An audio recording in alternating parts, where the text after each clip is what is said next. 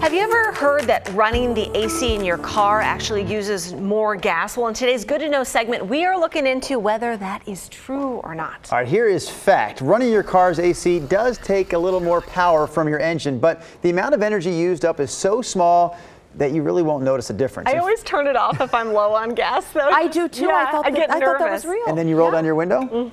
Is that right? Yeah, that's hot. Well, that's a terrible move, and here's why. Oh. The U.S. Department of Energy says you're better off using the AC than rolling down the car windows because the open windows increase wind resistance.